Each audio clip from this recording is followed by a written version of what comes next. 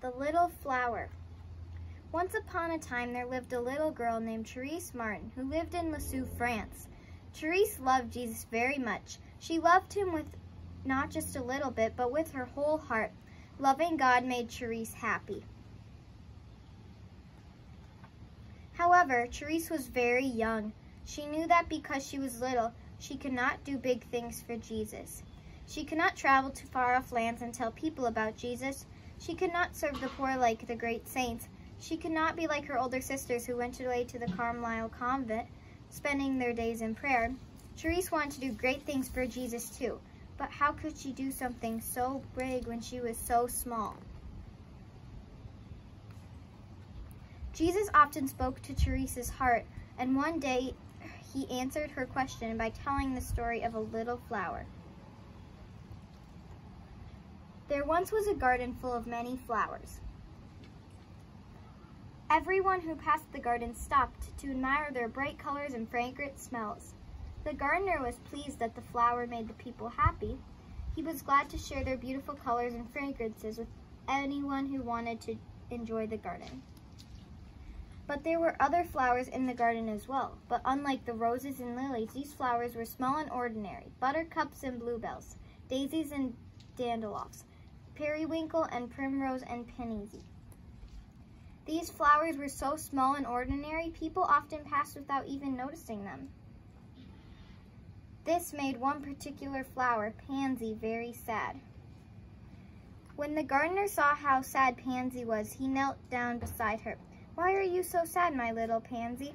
he asked. "Oh, master," cried Pansy, "everyone comes into the garden to admire the big flowers, but the little flowers, like me, are too small and ordinary.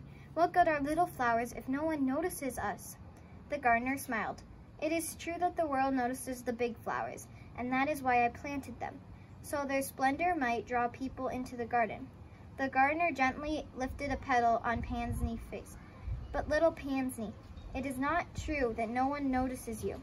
When I kneel to till the soil, what do you think I see?" "What?" the little flower asked. The gardener leaned very close to Pansy and whispered, "I see you. When I sit in my garden and curl my toes in the warmth of the soil, I see my little flowers scattered upon the earth in the bright and cheerful colors.